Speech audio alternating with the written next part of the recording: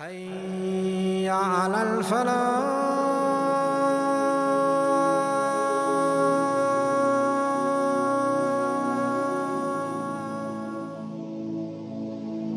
We've arrived at two of the daughters of the Prophet ﷺ, his daughter Kulthum and the elder of them, Ruqayyah. And both of them, I think, what's interesting about the family of the Prophet ﷺ is that everyone close to him accepted Islam as soon as the Prophet ﷺ declared his prophethood, which meant they knew him best.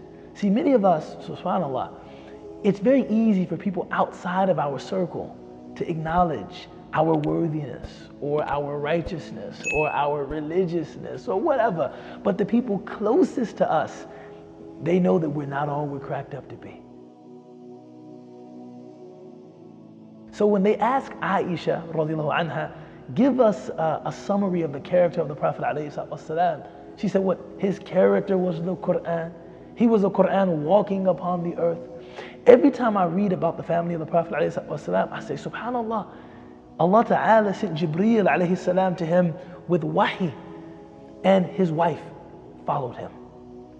All of his children followed him. And I think, what did they know about him that I want my family to know about me? So Ruqayyah became Muslim immediately after the Prophet ﷺ expressed his prophethood to her. She was betrothed, and a betrothal, for those of you who don't know, it's when a person is married to someone even in infancy, like they're promised essentially to someone. She was promised to Abu Lahab had two sons, Utbah and Utaybah. So she was betrothed to Utbah, who was the son of Abu Lahab. So if you think about this, one of the arch enemies of Islam, his son was engaged essentially to the daughter of the Prophet Muhammad alayhi salatu. Again, just emphasizing how integrated a part he was of the place that he lived. Many of us think that righteousness implies living within but not having anything to do with all of this sinful stuff going on around us. Now, when Surah Al-Masad was revealed, تَبَّتْ يَدَا أَبِي لَهَبٍ وَتَبَّ. This essentially, the hands of Abu Lahab have perished, right? They are destroyed, right? And this was on account of his hatred, how much enmity he had toward the Prophet ﷺ. When that surah was revealed, he said to his son, if you don't divorce this woman, meaning Ruqayyah, he said to Utbah, I will never speak to you again in life. This just shows you, some of us, we think that when you're a good person, you don't have any detractors. When you're a good person, everyone loves you, because we're not reading the hadith correctly. The Prophet ﷺ said, when Allah loves someone, He says to the angels, I love this person, so you love this person. And the angels convey to the righteous on earth, we love this person, and Allah loves this person, so you love this person. There is no guarantee that the wicked will love you. Abu Lahab disliked the Prophet ﷺ, and it wasn't the Prophet ﷺ in his person that he disliked. It was the message of the Prophet ﷺ, what he stood for that he disliked. That he said to his son, if you don't divorce this woman, I will never speak to you again. And so he did, he divorced her. But guess what? Allah subhanahu wa ta'ala gave her someone much better than Utbah ibn Abi Lahab. She was married to Uthman ibn Affan radiallahu anhu. Beautiful, modest, shy, wealthy, pious. So this story, it's indicative of the fact that sometimes when Allah Ta'ala closes a door for you, it is only to open a better door. That might be, then as now, being divorced, is sometimes seen as, I wouldn't say a badge of shame, but it certainly isn't a badge of honor. So, this man divorced you, and Allah gave her something better. She's also distinguished, Ruqayyah, as one of the people of two hijras. The first hijrah, which was to Abyssinia. You know, a lot of people forget, I don't forget, because my son's name is Najashi, right?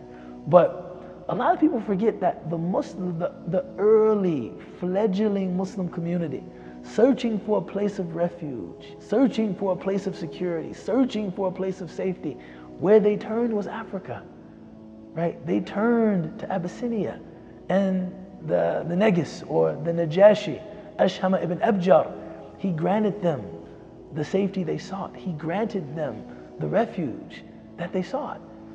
And Ruqayyah was among the companions of that first hijrah, and of course she ended up making the second hijrah.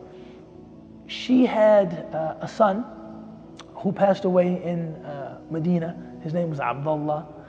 This of course was very difficult.